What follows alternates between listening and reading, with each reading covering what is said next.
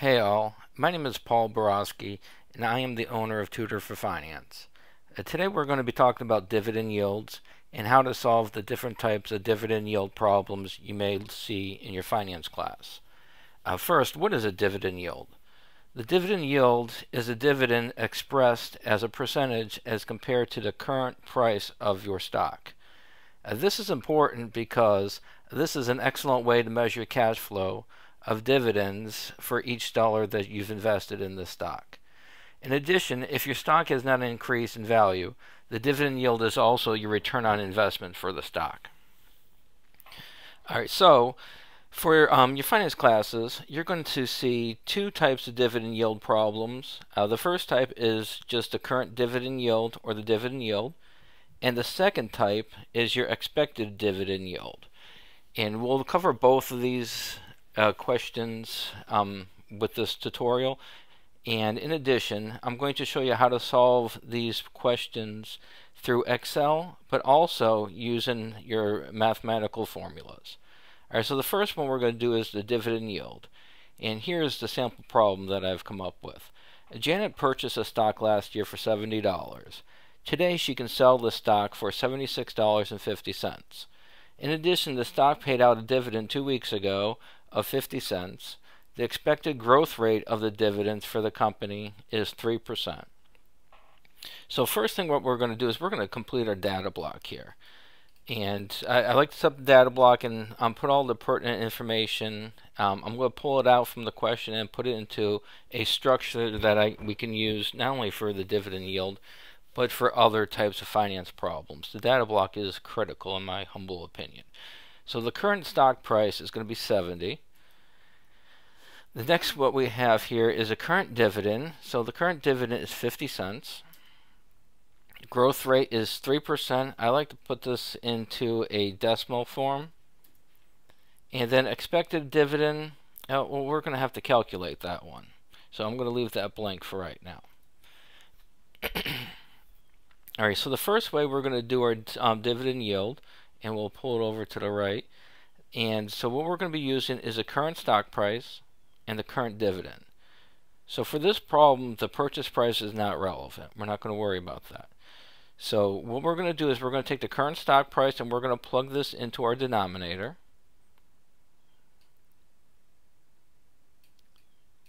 And then we're going to take the current dividend and we're going to put that in our numerator. And once we divide this out, this gives us 0.0065. And if you remember from the beginning of the video, the dividend yield is expressed as a percentage. So you have to flip this into a percent. So you move your decimal over twice, and then you get 0.65%. To accomplish this in Excel, what we're going to do is we're going to type in our equal sign, and then we're going to click on our current dividend because that's going to be on our numerator. We're going to press our division sign, and the current stock price I put 70. We're going to have to change that. The current stock price is $76.50.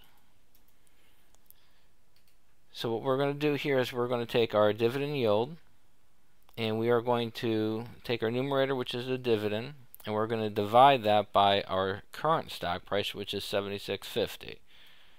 And that's going to give us 0.006539, and we're going to flip this into a percent, and we're also going to carry this out 2 decimals. For finance, 2 decimals is usually the standard that they're looking for.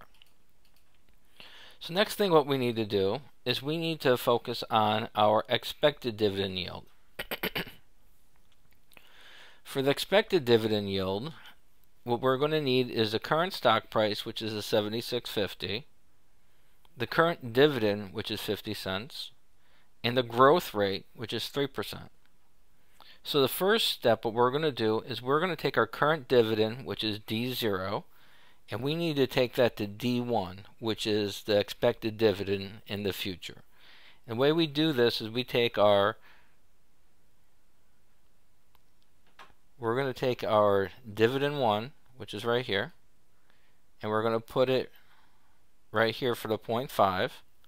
We're going to drop our multiplication sign here, drop our parenthesis, drop our 1, drop our addition sign, And then we're going to plug in our growth rate right here.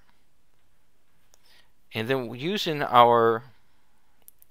just our plain out algebra, we're going to take the 1, we're going to add it to the 0.03, and that's going to give us a D1 is equal to the 0.5 times 1.3. And then what we're going to do for the third step is we're going to multiply that 0.5 by the we're going to take the 0.5, we're going to multiply that by the 1.03, and that gives us a D1 of 0.515.